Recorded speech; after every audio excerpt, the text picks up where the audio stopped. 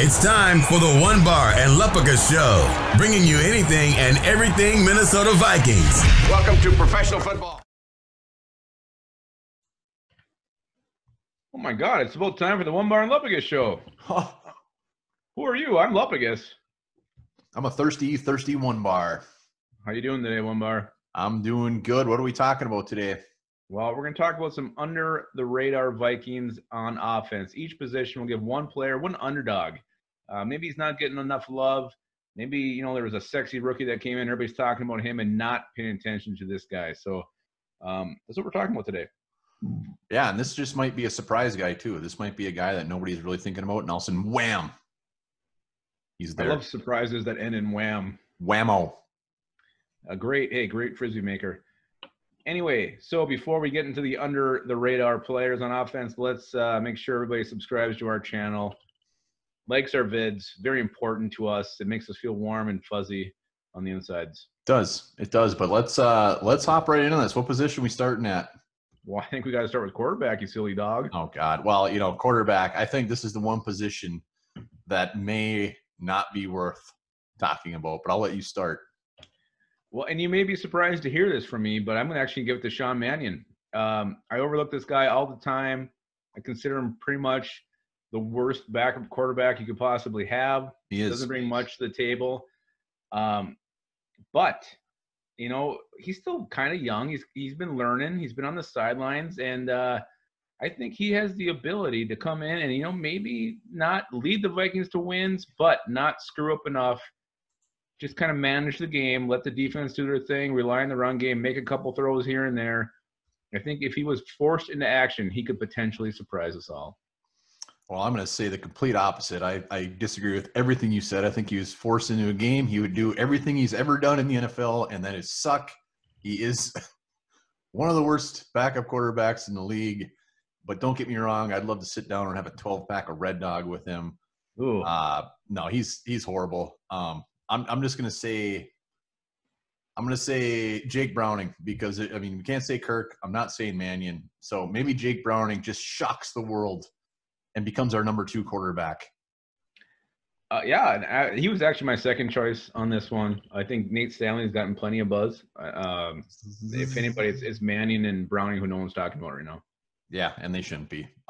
Let's go to a more sexier position. Let's hop into that backfield. Yeah. And my guy, maybe he's yours too, I don't know, but you were always anti this guy. But Mike Boone, I've always liked what I've seen from this guy. Even when he was undrafted, his first year, was that 2 years ago? In the preseason, he ended up making the team, and he had some huge runs that year, or that preseason year. And then he came in the last game of the season against the Bears, ran for almost 150 yards, had a couple touchdowns, I think, in that game. Violent runner. We said it the other day. He's hard to bring down, and he runs a lot of power, and he kind of runs mean, and I like that about Mike Boone. And I think given the carries, he could be, an NFL back who, not a feature back, but I think he'd definitely be a number 2 guy. Yeah, I've warmed up to Mike Boone after that fantastic game against the Bears where he was actually playing against, not the third stringers. I'm warming up to him, but my guy, I'm going different direction. I'm going CJ Ham. His career high in a season is 7 carries. I think he doubles that this year. I think he sees 14 carries. I think he continues to see more balls in the air. And CJ Ham is going to earn that big old fat contract he got and be a part of this offense that we haven't seen. Well, if he's seen 14 carries, Delvin Cook's holdouts and going to the regular season then. Because I don't see him getting 14 carries. No way. Not with this depth. 14 carries, 8 touchdowns. Let's move on to a much more complex position with a lot of guys. So let's go to wide receiver. Who you got? Wide receiver, I'm going Alexander Hollins. He is the guy that will be pushing for one of those final roster spots when it comes to receiver, but he is a speedster. He got some action last year, which is pretty damn good for. He got a lot of action last year. Yeah, he probably did get a lot of action. So I expect his role to continue to grow. Like I said, he's our deep threat, and I think they're going to give him all the chances in the world. Well, yeah, and that's who I had. And you look at the rookies. Obviously, Justin Jefferson is getting a lot of buzz right now, and he should. Then you got KJ Osborne. Even Courtney Davis, the undrafted guy, is getting, and I'm one of them, but we're basically assuming he makes the team. We're all forgetting about Alexander Hollins. He was active, I think, 4 games last year, had a couple catches. And what gives him the huge advantage over these rookies is he's been in the system for a year. He made the team last year. He beat out guys like Dylan Mitchell, people who are drafted. I think he even got more targets than, maybe he did, Laquan Treadwell. But he's been in the system. These rookies coming in, especially the undrafted like Courtney Davis, they've already lost mini camps. They've lost OTAs. They're coming in way behind the ball here. Hollins has a huge advantage over these guys, and if he has a solid preseason, looks good in camp, he could definitely make the team and be like the 4th or 5th receiver on this team. Absolutely. All right, on the same page there. Let's go. Let's go offensive line. All right. I'll start with offensive tackle, and another guy who that Bears game, he really showed some nastiness. I think he even got a penalty for like jumping on someone's chest after the play was over. Oli Udoh, the 6th-round pick a year ago from Elon, he was pretty much inactive the entire season until that last game. Came in, and he played with some nastiness. He played with some aggression, and there's no way he's not going to take over Brian Mills' job. He's not going to beat out Riley Reif or Ezra Cleveland, but he could become that primary backup. I think on either side, really. Surpass Rashad Hill. And B, someone gets hurt, Oli Udoh goes in. I think if he continues to progress, that's where where we'd see him this year.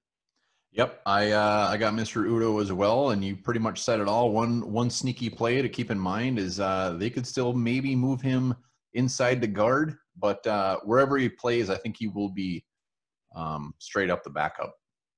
Yeah, it's going to be hard for him to surpass anybody with the shortened preseason we're going to have this year. All right, let's go to guard. Who you got at guard? Guard, I'm going with the bulldozer, Dakota Dozer. Elfline blows. Drew Samia is a question mark. Dozier, at least everybody knows what we got there, which is a decently average guard. And I think he might surprise people and might actually get some starts this year. So Dozier is my boy. Yeah, I'm going again with Oli Udoh. If he gets moved to guard, hey, why not? This is a wide open competition. There's really not much ahead of him on the depth chart. I don't know how this depth chart even shakes out right now.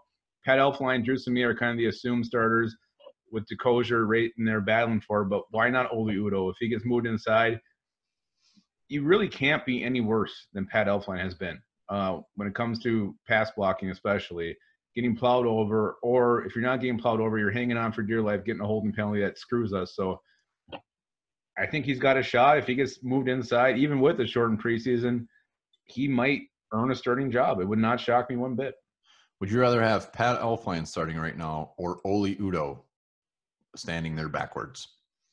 I might actually go with Oli Udoh to try something different. I think you're right. I think that's the right call. It's been a year and a half, and I haven't seen any improvement. It's been a horrible year and a half.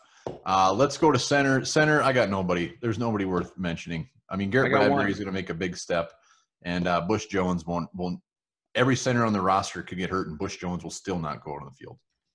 There's one guy, and he's undrafted, and he's Jake Lucina. Jake Lucina, baby. He won the Remington Award for everything. He's got a ton of experience, and really, what does he got to beat out? Bush Jones to be the backup. I mean, well, Pat Elflein will be the backup, but to be the third string. Yeah, that's it. I think of all the undrafted free agents, Jake Lucina has got a pretty good chance to make the team. Yeah, and he's actually pretty damn good. He was a very hard, I don't know what the word is, sought after undrafted free agent, and we all know his dad played here. He played college in Minnesota, so it just made sense. But you're right. I'm a little excited about Jake Lucina. Well, that's the thing. Not that his dad gives him any kind of a shoe-in or anything, but he knows what his dad had to go through, how the NFL works, what day-to-day was like as far as practices and camps and all that shit. So that gives him an advantage, and I wouldn't be surprised if he makes a team. Jake Lucina is on the team. Is it fair to say if he makes a team, you will buy his jersey both home and away? After that Thomas DePay debacle, I'm kind of staying away from jerseys right now. It's a good move. It's a good move. All right, so that's basically it. Those are under the radar guys on offense. You forgot a very important position, tight end. You jumped ahead on my list. Who do you got? All right. Well, I got last year's surprise. It's Brandon Dillon. This guy was catching everything in the preseason. Not, I don't think he's a great blocker by any means, but he was one of those guys where, like, at his position, you thought there was no way in hell it wasn't going to be Kyle Rudolph, Irv Smith, Tyler Conklin as the guys they were keeping. But with such a weak receiver group last year, they kept 4 tight ends, and that was because Brandon Dillon he showed up in the preseason. He caught everything that came his way. If you would have told me at the beginning of this preseason that Brandon Dillon make the team, I would have told you you are a big idiot. Yeah, when he made the final 53, I think I had to change my pants twice. I mean, there was a little bit of whispers that it might be possible, but the fact that he actually made it was shocking. I think Tyler Conklin should be a little bit scared going into the training camp preseason because Brandon Dillon, his size, like I said, he catches everything. He very well could be there. If you can tell me where he went to college, I'll buy you a beer. I'm going with Maryland. You're close. It was Marion. Damn it. That's what I said. You were close. You were close. So we're on the Brandon Dillon train. Choo choo. Hell yeah. Love Brandon Dillon. Everything about him. All right. So that's all we got, right? No more positions. Didn't miss anything else? That's it. We'll be doing the defensive side of the ball very, very soon. Can't wait. Can't wait for that. Until then, here's a little fact for you guys. So the KFC Twitter account only follows 11 people. 5 Spice Girls and 6 guys named Herb. That's for their 11 herbs and spices.